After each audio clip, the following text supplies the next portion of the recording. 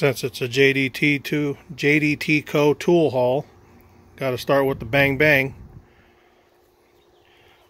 Ordered up the 6-in-1 pliers,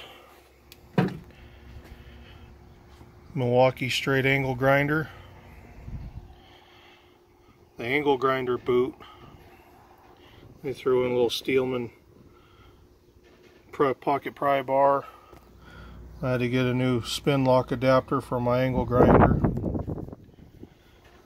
That's a brake line double flaring kit. That's the Autel Maxi Check MX808. Do a quick look at some of this stuff. And obviously that's just a twist spin lock adapter, roll lock, whatever you want to call it. One of their shop rags that they stamped their logo on. Their little boot for the angle grinder. I'll throw that on.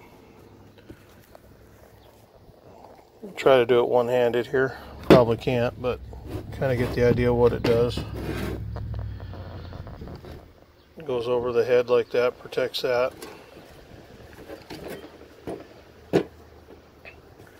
The 6-in-1 pliers. Got their logo laser etched in there.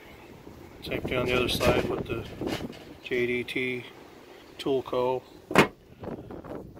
Super precise. Real nice pair of pliers. That's a Milwaukee straight angle grinder. Straight die grinder, excuse me. And look at what's in the flaring kit.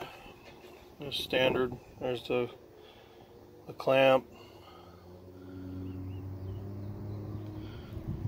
that flares it, holds the brake line, the adapters for the double flare. And then this, did a lot of research. Decided on this one. The price was right compared to Amazon. Well, Nick, he was $100 cheaper than Amazon on this one. It comes in a nice blow molded case. Everything's got the canvas Velcro straps, paperwork, adapters, chargers. This does live diagnostic.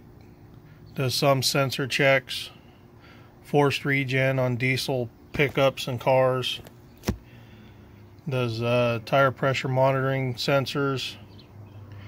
Does live diagnostics. So if you got a problem with your car and no engine light, you can kind of narrow it down a little bit better instead of throwing parts at it. There's a charge cord, the adapter for the OBD2 the plug. All the paperwork. I'm doing some reading on that, but pretty happy with this so far, since I haven't even played with it yet, but happy I have it. Sorry about the wind.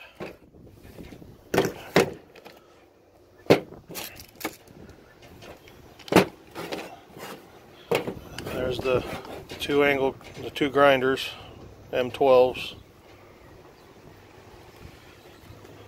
That's my JDTCo tool haul. Y'all be safe. Till next time, see ya.